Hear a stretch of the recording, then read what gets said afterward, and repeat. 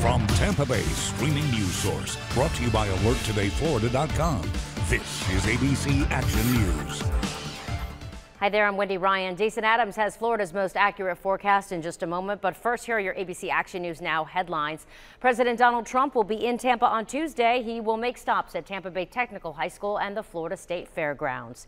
We're getting our best look yet at the gun authorities believe took the lives of 4 people in Seminole Heights. Those Seminole Heights murders. Meanwhile, a state attorney's office releasing hundreds of pictures and documents late this afternoon. So far, this is the newest evidence in the case against Howell Donaldson III.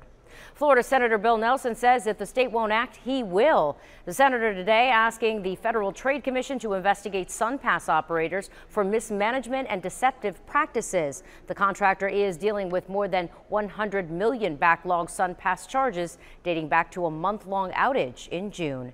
And now here's Jason Adams with your forecast. Unfortunately, more showers and thunderstorms in the Tuesday forecast, similar to what we saw Monday. Best chance of rainfall after the noon hour, but we can't eliminate that coastal rain shower in the morning. That chance will be around 30%. Then we up the rain chance to 60% here from noon to 4 p.m. And your temperatures prior to any rainfall make it into the upper 80s to near 90 degrees. But then once the rainfall moves in, of course, we'll knock those numbers back into the 70s and 80s.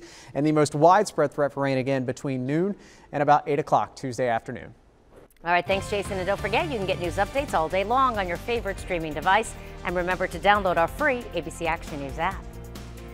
This ABC Action News Brief was brought to you by AlertFloridaToday.com. Bicyclists always wear a helmet and ride in the same direction of traffic on the street because safety doesn't happen by accident.